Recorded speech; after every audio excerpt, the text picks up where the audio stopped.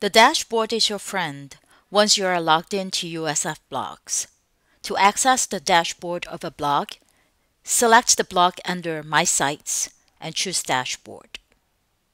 If you have multiple blogs like mine, as shown on the screen, always check on the top to make sure that you are in the correct dashboard, as each blog has its own dashboard.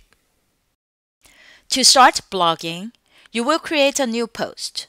To do that, you can either click New from the top and choose Post, or from the dashboard, choose Post, Add New.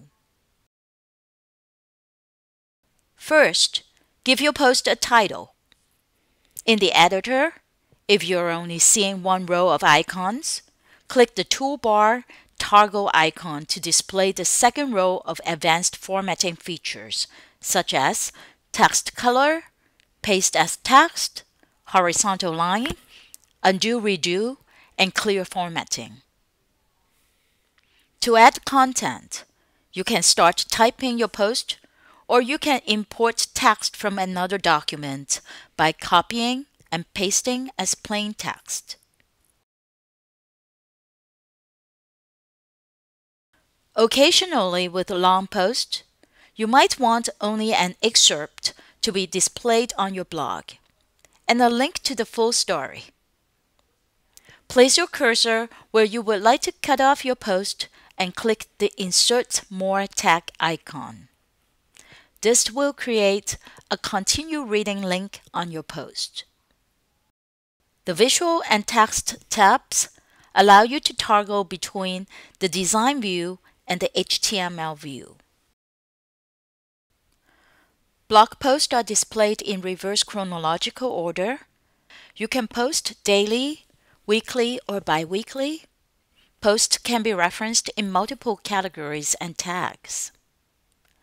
After you have added content, you can save your post as a draft by clicking the Save Draft button and go back to fine-tune it later. Or simply click the Publish button to publish. You can set your post to be public, password protected, or private. You can also schedule the date and time of your post if you don't want it published immediately. For each of your blog posts, you can also add categories and tags. Categories sort your posts into topics. If your blog is about travel and food, you can click the Add New Category button and add those categories. Tags are specific words used in your blog. If you are writing a post on a French recipe, for instance, you can use tags such as French, cuisine, recipe. You can set as many tags as you like.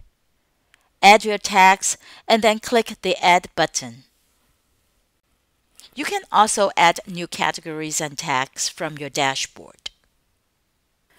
Categorizing and tagging your posts help your reader quickly search for the article they want to read.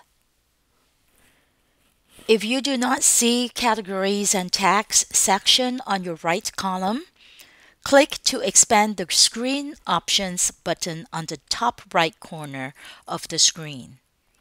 Check all items that you desire.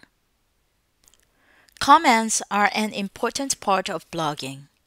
Comments allow readers to engage in discussions, share their thoughts, and connect with you. Comments transform your blog from a static space to an interactive community. To enable comments, check the checkbox next to Discussion in the Screen Options. Then check Allow Comments in the Discussion module. All your readers' comments will show up under the Comment section. Approve or disapprove them by hovering over each comment.